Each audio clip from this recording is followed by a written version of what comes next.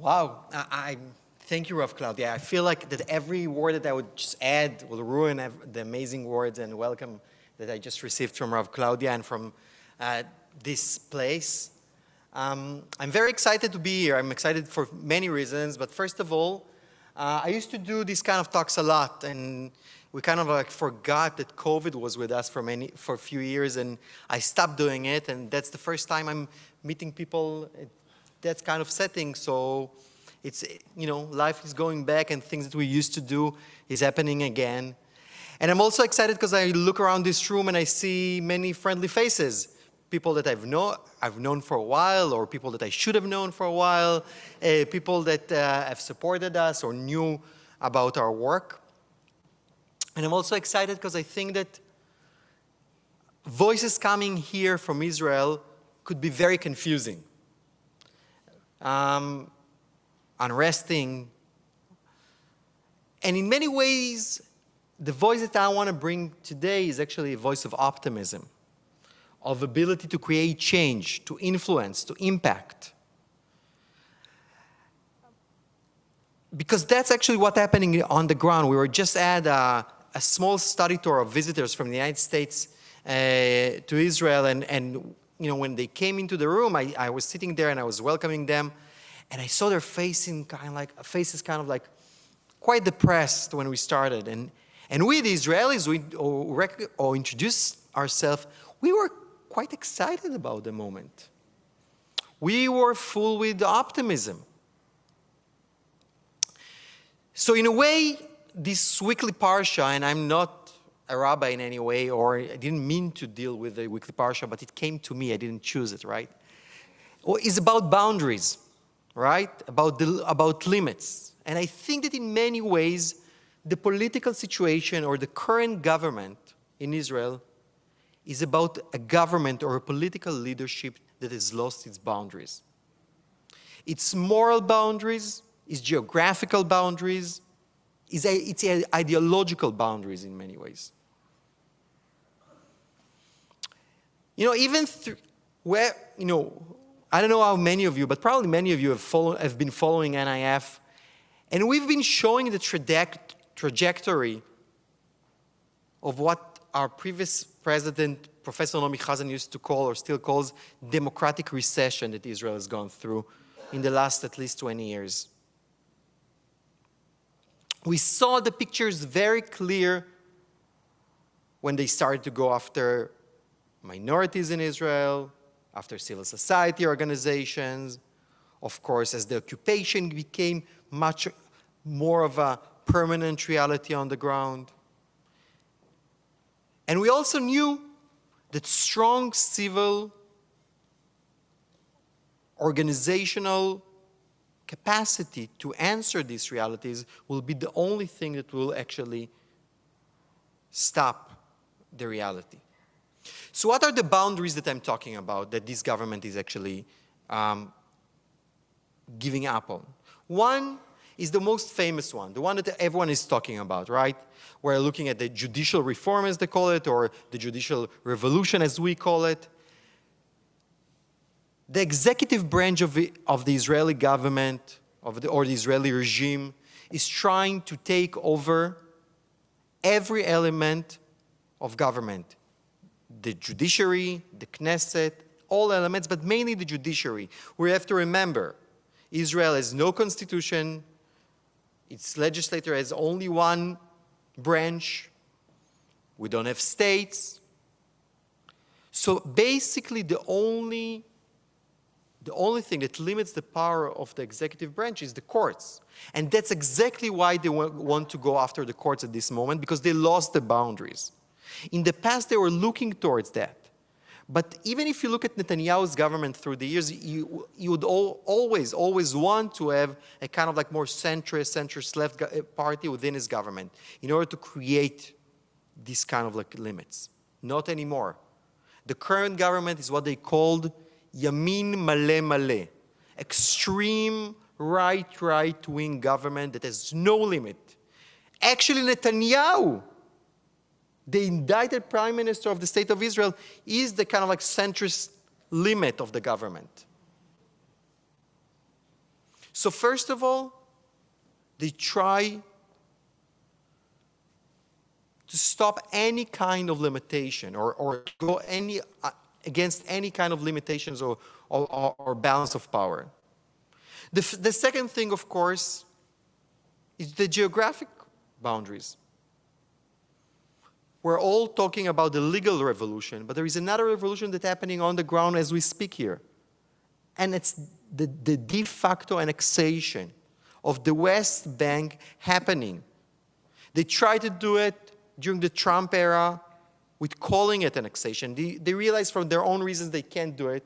But what's happening now on the ground is de facto annexation.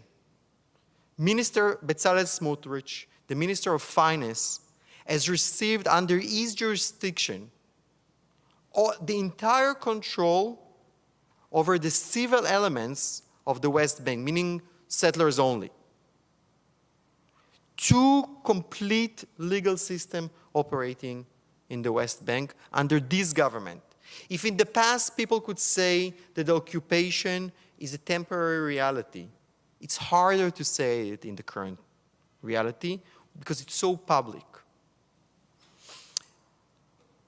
And the last one is actually a different kind of boundaries, those who I think you'll feel very familiar with.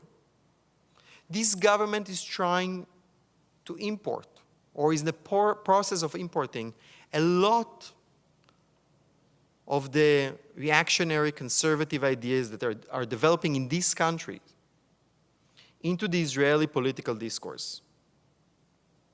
When it comes to women's rights, or LGBTQI rights, or abortions, that were never an issue in the political discourse in Israel. Free guns. More and more guns, that's their solution for insecurity. Definitely in what they called mixed cities around Israel, Lod, Ramle, places in which Jews and Arabs live together. Not taking responsibility over a reality in which Arab citizens of Israel paying an extreme price of neglections of years, killing each other, and no one takes responsibility. So this is the side of no boundaries, right? But also, if you've been following NIF, you knew that we've always, sometimes people looked at us as we were ridiculous, right? Like, what are you talking about? The reality is so surreal.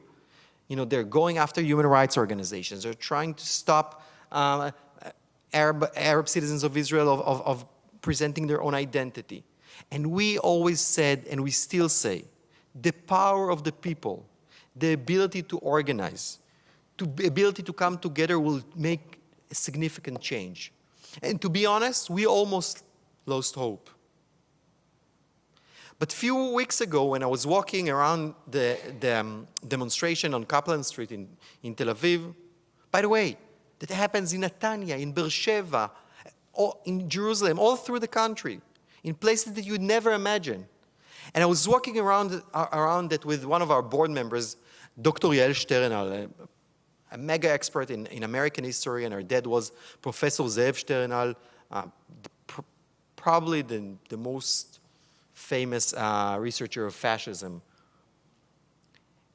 And we looked at each other, smiling, and we said two things. First of all, this is incredible. Hundreds of thousands of people going to the streets and not screaming corruption and not screaming anything else, but they are saying democratia. We have a lot of work to do with understanding what does it mean when they scream democratia. But this is the word that they're screaming, democratia, democracy. Understanding that there is a true risk for their own democracy. And the second thing we actually said, you know what? This time, it's not only on our shoulders. For too long, we felt at NIF that we've been carrying this very, very heavy situation on our own shoulders. But today, the Israeli liberal camp has woken up. And it's not willing anymore to accept lies or promises or things that are clear. There is a lot of work to do there, right? It's far, far, far from perfect. And the language that they use, and sometimes we disagree about the messaging, but it doesn't really matter. The fact that people walk up and literally stopped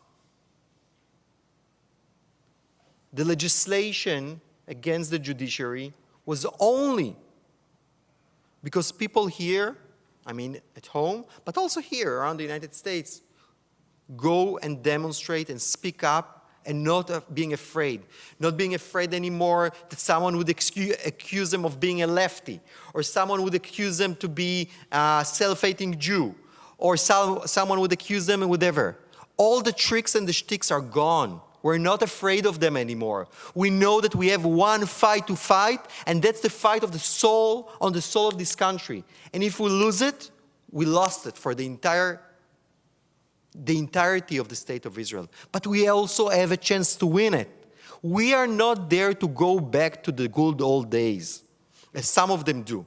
We want to see a full democracy, full equality, partnership between the people of Israel. We want to see the end of the occupation. We want to see freedom for Israelis and for Palestinians. And we have now the opening to have this voice heard. You know, being an NIFer and definitely being in my position, for sometimes in my last 6 years was kind of like to feel a bit isolated. And just lately I walked in one of these demonstrations, this time in Jerusalem, and I all of a sudden see people that Beinenu, yeah, I'm going to say here with an open mic because it's here, that they were not very keen to say hello to me in some periods of this struggle. All of a sudden coming to me, hugging me, speaking up as we've been part of the same struggle for so many years. I'm so proud and happy about it.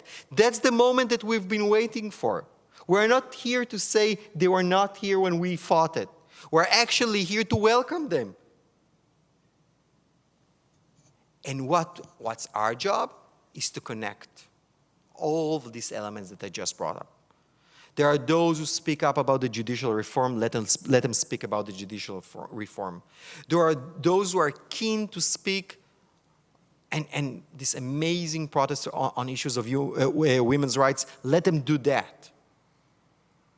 LGBT rights, Palestinian citizens of Israel, the anti-occupation bloc. And we are going to be there to connect the dots, to tell one joint story about what does it mean when you scream democracy.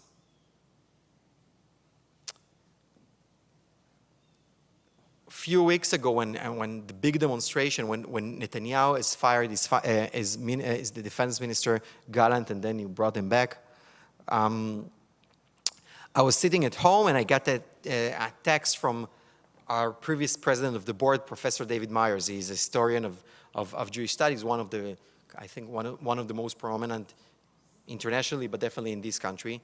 And he goes like, "Are you in Kaplan? Are you on the streets?" It was like 11 o'clock. I was like, "David, I have 2 young daughters. I'm tired." He's like, "I'm not telling you that as an NIF executive. I'm telling you as an historian. You have to be there.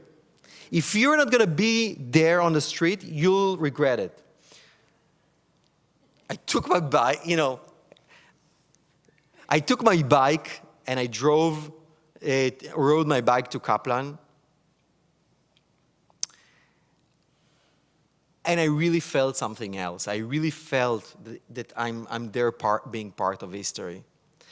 And the next day, my daughter went to GAN, she's 3, and all of a sudden, the first thing that you do when you sign up for school in Israel, you join like a WhatsApp group. Before even asking your name, they're adding you to this WhatsApp group, right? So I get this WhatsApp video, and it's an English guy, and it says democracy, like in big letters, and they're screaming, Democratia, the 3-year-old. And I was super excited, and I'm sending it to Daniel Sokach, our CEO, and he goes, do you see who's leading them in screaming Democratia? I was like, yeah. It's actually Eliana, my daughter. I was like, okay, I did something right in that. And that's the reason I'm actually here. We have this year, this time, this moment to fight for the future of our children, but in many ways for the future of your children and grandchildren, to recreate the state of Israel. And I want to say, and I'll speak about it more, I'm very proud also at the history of the New Israel Fund for creating the notion of vibrant civil society, because when you speak to experts on this matter, when you compare Israel to Poland, Hungary, and other places, the one thing that distinguishes Israel from these countries is the level of public and civil engagement and the level of civil society. And NIF was there in the last 40 years to create it. We're not taking credit for anything, but we're saying there is a process. Nothing happens in a moment. That's one thing. And the second thing that I'm extremely proud of, and I do it because of my daughter who's screaming Democratia, I think that we're able to create a really, if one may say so, smart strategic answer to the current reality. They take advantage of the creativity, different voices, spirit of the Israeli public, and allowing it to thrive and happen.